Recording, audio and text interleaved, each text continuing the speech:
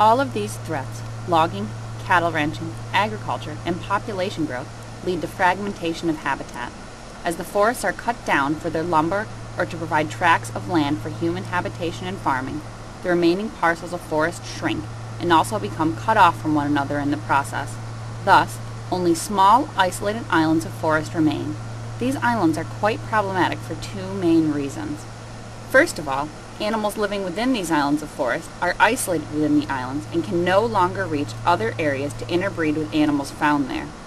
Secondly, the islands have much more edge areas than the original forest did. In many cases, these edges butt up against cities and farms. Many forest plants and animals cannot live in these exposed edge areas.